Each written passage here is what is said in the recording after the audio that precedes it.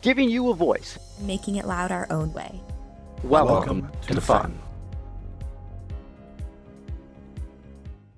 We'll skip down to the 15th ranked team and talk about 2478.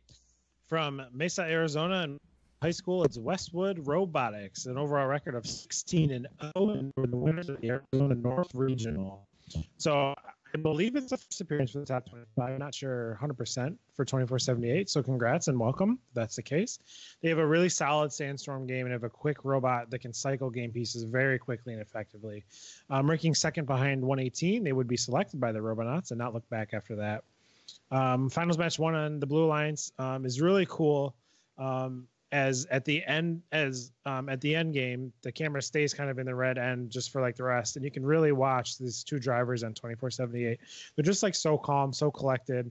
Doesn't look like they really even talk to each other very much. They just know like exactly what they're doing, and it was just really cool to watch. And so they just have a really strong robot this year. From Westwood. The Arizona North Regional is up next for them, where they should come out and do really strong from the get-go. So nice work to them, and congrats to Westwood Robotics 2478. Very good. Yeah, it was cool just kind of watching them. You know, they have the dual joysticks, kind of like old school, like when I was a driver, that's what we had. And it's just cool to kind of sometimes like look aside and kind of just see what else is going on. So the dual joysticks or single? Dual joysticks. Okay, good. Yeah. I don't get teams who use a single joystick. That blows my mind, honestly. Yeah, I think it's with all like these new games and Xboxes. Like I think they're more used to it than these game systems these kids are using. No. But I'm saying I see teams that still use like the one flight stick. I get like a PS2 or like Xbox controller. Okay. That's PS2. I just dated myself there, right? But using like a DualShock controller or a Xbox controller totally makes sense to me. Arcade steering to me is the way to go for any type of tank drive. But worst comes to worst, use two joysticks. I 100% do not understand teams who use they use one joystick and then the rotate feature on it. And I'm like, man, it's like 1997 going on here, you know? I think most of the time I see that single joystick, though, it's because they have like mechanism wheels or something. And they just kind of like left, right, straight, back, turn. But you can still run an arcade drive that way. Yeah, totally could. Yeah. Meh. Man, I don't know. Yeah, somebody told me that one time about like a show that you just watch all the time. Like for me, it's Seinfeld and The Office. So like when you know what's going to be said, like look at other characters. Like see like what other people are doing when you're normally focused on like what's going on. Right. And that's what I like try to do nowadays. So that was like kind of the point of that is like just, like look, and I'm excited to kind of see these first person point of views from 971 and 254 that we're going to show later, but same kind of thing. Yeah. Just kind of step back and look at the bigger picture sometimes. It's cool what you pick up. How do you guys feel about using N64 controllers as a Toth? Dude, I would be. That's all we had growing up. With like the C button, using like the C button, so like trying to on the top, the Z button on the back. Yeah, trying to play GoldenEye that way. Yeah. Oh, yes. GoldenEye was a great game. Oof. Yeah. Now on retro FRCTop25. Yeah, that's right. We should do that over the summer. We should do a retro game night. That'd be fun. Yeah, it would be fun. It'd be a lot of fun. Me and Mike can play Blades of Steel. My first hockey game on Nintendo. Oh, really? Oh, nice. Ching! Blades of Steel. Blades of Steel is a great game, and I encourage anybody says I'd play it.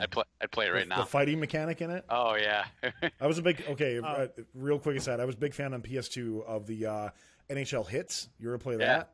Like somebody just put that your in there, boy just said. Eric just NHL Hits. Well, that's because Eric and I used to play that in high school together. So that was like one of the best games seriously ever made.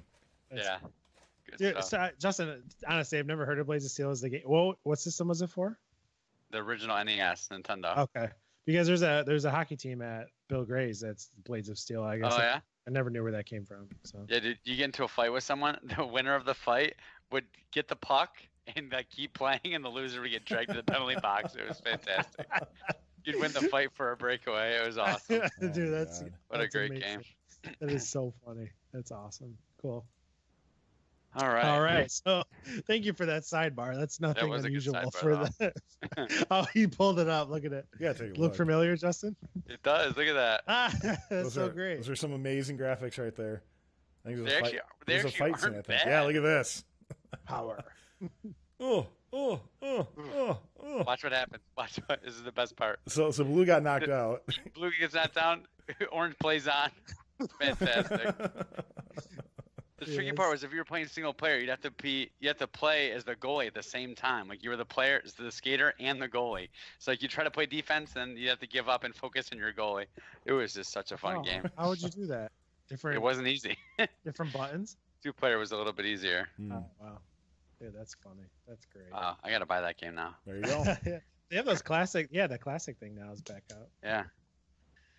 Good All stuff. right, so where were we? All right.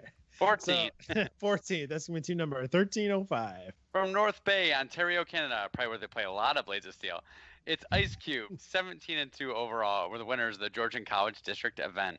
So sporting a very fast climb and a solid robot overall, 1305 was able to take the #1 spot at their event this weekend. They teamed up with Waffles, 44-76, and 781, the Kinetic Knights.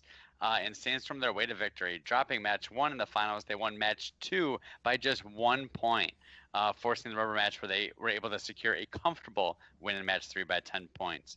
So a great start to their season. You can catch them again next week at North Bay. Mike's The robot was so cool on the reveal. Yeah, it was awesome, and it looks just as cool on the field. It was really good. Hashtag Team Turret. Team Turret. Cool. All right, so moving to 13th, we're going to go from Canada to Texas and talk about 624. From Katy, Texas, and Cinco Ranch High School, it's Kryptonite. They have an overall record of 29-8-1, and they were the winners of the Austin and the Channelview District events in FIT. So they're we need to come up with something for FIT. It's not good. No. So with their iconic green LEDs, Kryptonite took the field this past weekend after their win in week 1 in Austin. They ranked 7th and were selected to the #2 alliance, where they took the win. And this past weekend, they were ranked 5th and was also again selected to the #2 alliance. Familiar territory for them as they, would take the win against the #4 alliance in the finals, and where they beat #5 in the finals at Austin. So it was just really similar. So they're 2 for 2 this year in district wins, and they'll compete again this weekend at the Colorado Regional before heading back into districts in Texas for the district championship. So congrats and good luck to 624 Kryptonite.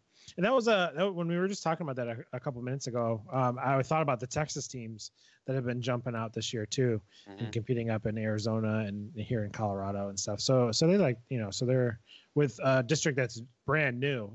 They're still, I don't think they're ready to kind of give up, the regional. So, so again, that was 624 in 13th. One of my favorite teams of all time. I love 624. Mm-hmm. All right, so moving on to number 12. That's going to be team number 16. From Mountain Home, Arkansas, Mountain Home High School, it's Hall of Fame Bomb Squad, 22-7 overall. Were the finalists at the Rocket City Regional.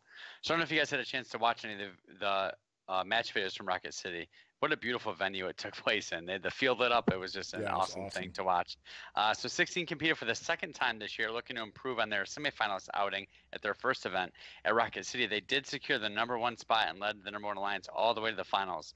After dropping match 1, however, things really took a turn for the worse in match 2, unfortunately. The alliance struggled out of the gate in Sandstorm and could not recover.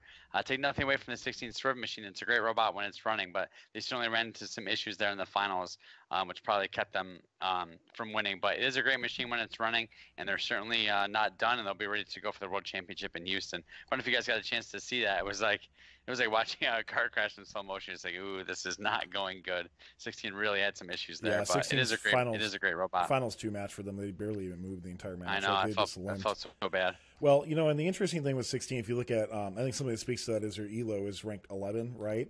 And you look at where they were a couple weeks ago at Midwest Regional, or last week, right, at Midwest Regional, and they were on the semis both times because of things breaking down. When that bot, it reminds me of kind of like 1690, right? When those bots are operational, they are just stellar, spot on, some of the best robots in the world.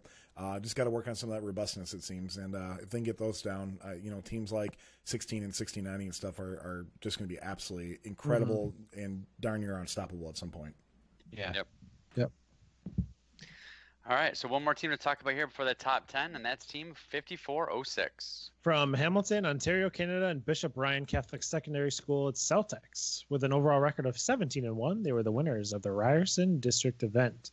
So starting out their 5th season, Celtics hit the ground running at Ryerson, going 11-1 with a ranking score average of 2.91. They would pick legendary team 188 and go on to win the event in 6 matches. For a relatively young team, Celtics has really just been consistent and just year in and year out is doing very well up in Ontario, where, as we all know, the competition up there is very deep and very tough. So another great robot, another great start this year for 5406. They'll compete again in the district at the McMaster district event, in early April. So they got a couple weeks off here where they'll be competing with some other big names in Ontario. So look forward to seeing them again. Good luck and congratulations once again for making the top 25 and making it here at number 11. Just really, really well done to 5406 Celtics.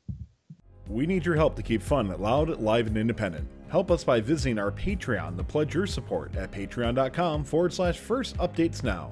You can also support Fun live on Twitch for a few bucks a month or by linking your Prime account for free and clicking subscribe. Thank you to all of our co-executive producers keeping Fun loud, live, and independent.